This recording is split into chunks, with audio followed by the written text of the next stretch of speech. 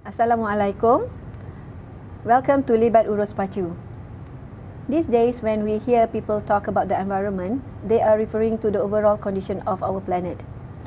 The air, the water, the plants, and the animals, as well as the physical environment that we live in.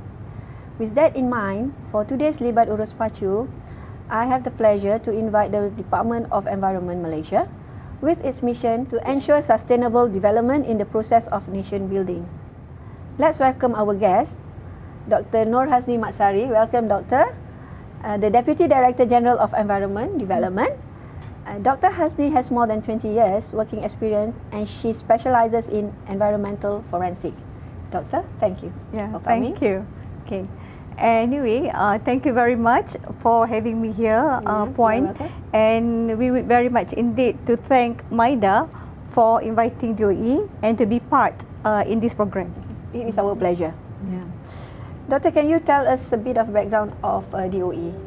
So, for the establishment of the department, I think this based on the legal or the statutory element, which is the legal is Environmental Quality Act 1974, which was gazetted in March 1974 and it came into force in April 15, 1975.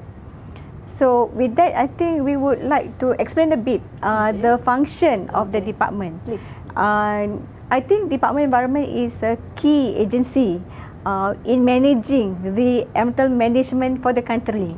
So focusing to prevent, eliminate, control pollution, and of course to the enhancement or the improvement of the environment. And all of this is with the purpose in accordance to our law, the Environmental Quality Act 1974 and the regulations underneath. So by focusing on the compliance, I think both the point and non-point, I think the sources that generate industrial effluent, for instance, the sewage, the air pollutant substances, noise, as well as toxic waste management. I think in Malaysia we call it schedule waste, and the development of project which categorized as prescribed activities under EIA. So those are the whole things related to DOE. Okay, we are the agency that responsible of implementing the resolutions decided through international environmental conventions too, such as the participations of DOE in Vienna Convention that protect the ozone layer, and we also the party to the Montreal Protocol, the Basel Convention, which focusing on the transboundary movement of hazardous waste and their disposal, and also there are many successful bilateral and multilateral cooperation that we are having with them, especially Singapore, Indonesia, and other countries as well. Those are very important collaborations between our countries and our partners' countries as well. Yes. So I think since we see the words of environment is not explicitly mentioned in the Constitution, so that's why I think for Malaysia at that particular time, environment is a very new subject that we introduced. So that's why I think it's about time for us to enhance and elevate the words environment for Malaysia. How big is the Department of Environment in the country? Okay, but the core service of the department was carried out by the divisions at the headquarters in Putrajaya, and we have at least 13 DOE states and 23 branch offices throughout the country. So they do enforcement work as well? Yes, I think the focus is on the enforcement as well as acting as advisory services to the state government as well as the local authority. In MIDA, when we approve companies in the manufacturing sectors, and when they have the manufacturing license, then they need to obtain the EIA from DOE. So why EIA is important for manufacturing companies? You can elaborate, Doctor. Okay, I think before we jump into EIA, I think I need to explain a bit about the EIA. Not all the manufacturing license industry need to get EIA. Some of them, not all company, but they have to comply with the EQA. And we all, in many instances, we give advice to this company which is not subjected to EIA. Okay, so I think we have to understand about the what are the legal requirements stipulated in the law. Okay, this study is being prescribed as a review to be made by DOE under the activities listed environmental quality prescribed activity EIA Order 2015. So, and through the EIA process, the most of the environmental suitable options from various perspectives, such as the site, what types of manufacturing technology that they want to embark, what kind of resources they want to involve, and the most important thing is the mitigation measures with regards to the environmental matters to be identified at the early stage. So as a consequences, not only the positive impacts to be maximized, but the adverse and damaging impact also could be addressed. And this is to mitigate the costly remedial measures to be prevented and reduced. So planning and design is very vital for the EIA study, for the companies to adhere to. Yes, that is very important. I think all the project proponents must understand that they have to set a right footing first before they embark to the journey of operation in Malaysia.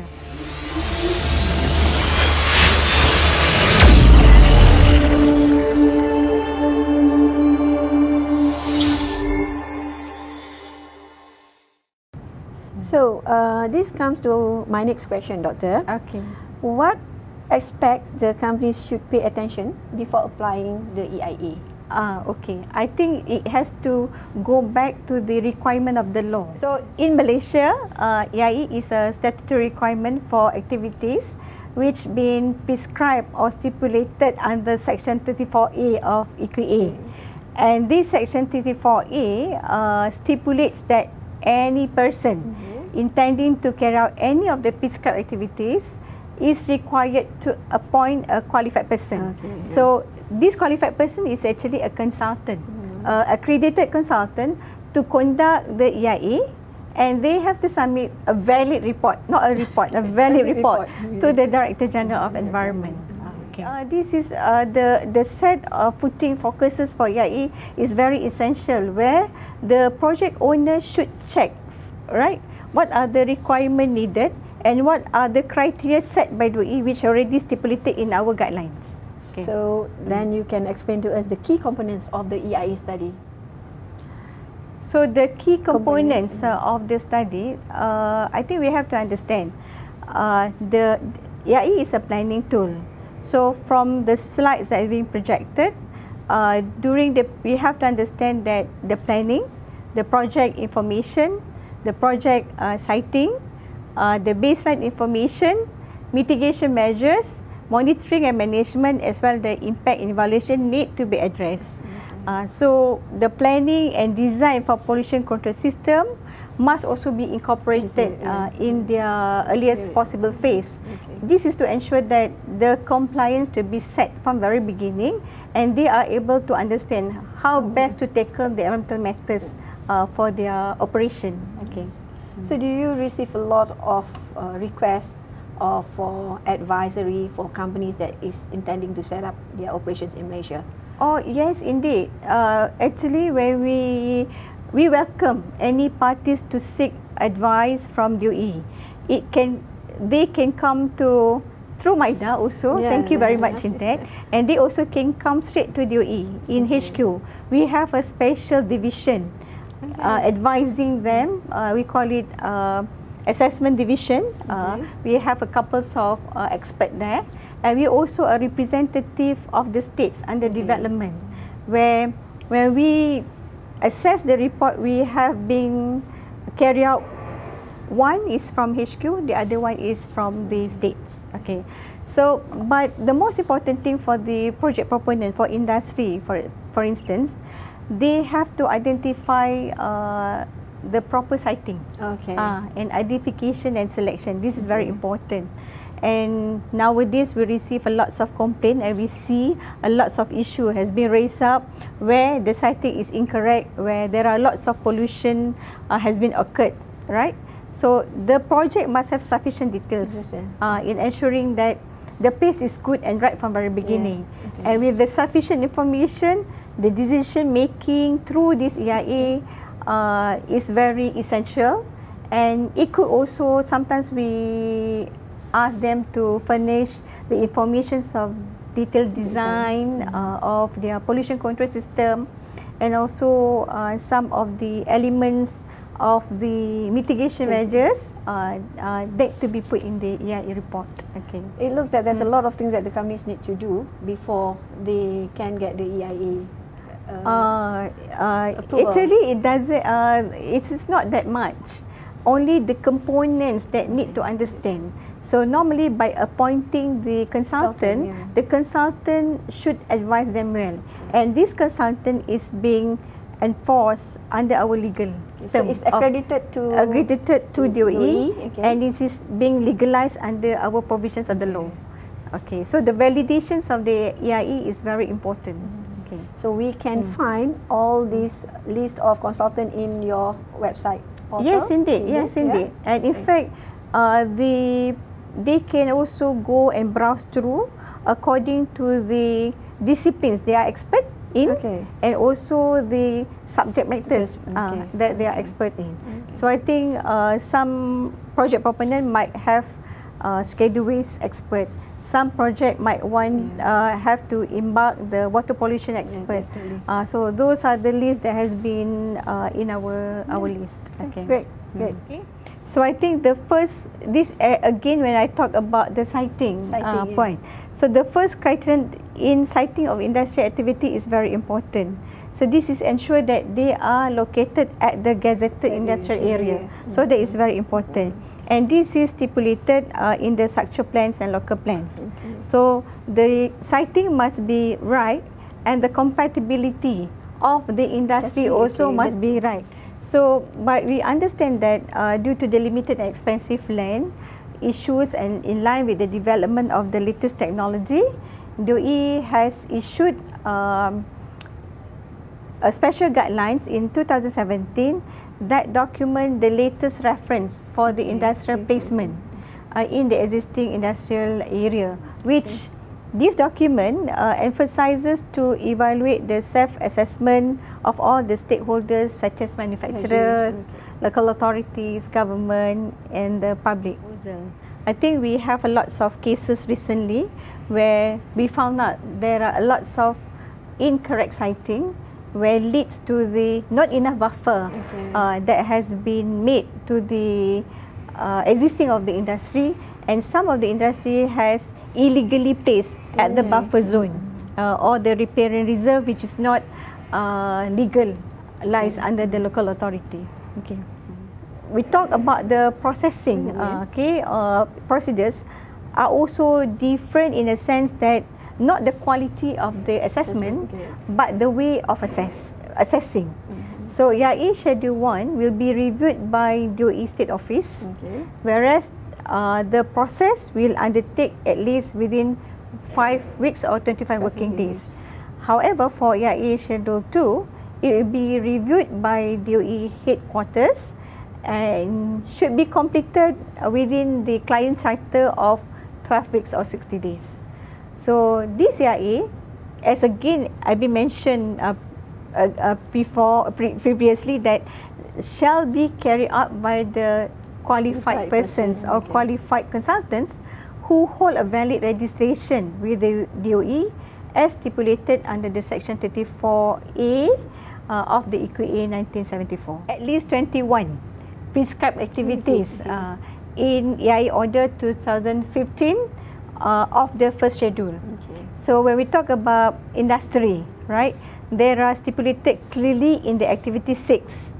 And of course, I think there are also involved activity 9, petroleum, activity related to the waste treatment and disposal, activity 14. And I think for the schedule 2, there are at least 17 prescribed activities where industry has been clearly stated in the activity 6, and some industry that related specifically mentioning on the petroleum is being prescribed as activity 9 in schedule 2. I think, and the most important thing also for industry, they have to have a good waste treatment and disposal facilities. So that falls under activity 14 of Schedule 2. Okay. Doctor, what are the facilitation given by DOE in times like this with the COVID-19 pandemic? Okay, I think in effort to help stimulating the economy during this COVID-19 pandemic, we also part to be involved in assisting the government in terms of facilitating the services provided to the industry, including the developments of projects subject to A, for instance.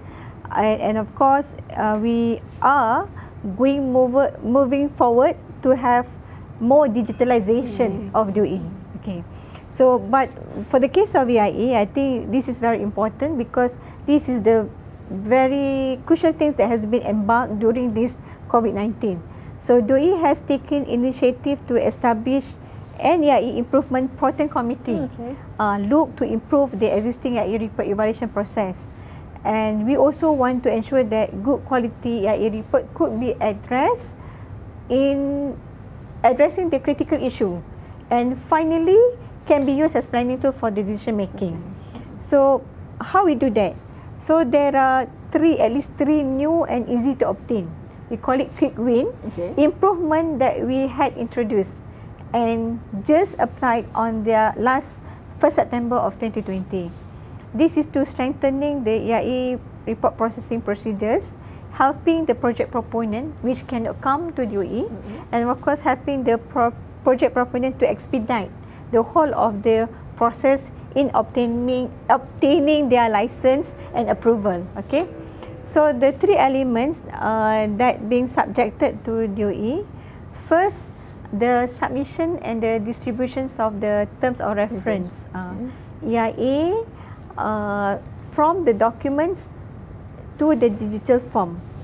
This is to first we minimize the hard copy distribution to the stakeholders. The second one is strengthening the public engagement dissemination of interactive information through online platform. So this method will enhance the understanding and involvement of the public in giving opinions related to development proposal. So we already done it in sense that every state have their own special address in submitting the EIA. Okay. And the third one is to restructuring the executive summary of the whole of the EIA, where the presentations of executive summary of the EIA report has focusing more on the information through the infographic form, rather than the narrative one. And this is very much indeed to make public understand more and focusing the essential issue for this development proposal. So the quick win improvements are formulated actually to improve accessibility and disseminations of information digitally that easy to understand, more interactive, and have high impact towards the stakeholders and the public. Thank you very much, Dr. Asni. And I'm sure the viewers out there will find this very useful. And we welcome comments and any inquiries. Please email to pacu@maida.gov.my. So I will end this, our tagline for today, Doctor. Yes, alam sekitar, tanggungjawab bersama. Thank you very much. Okay.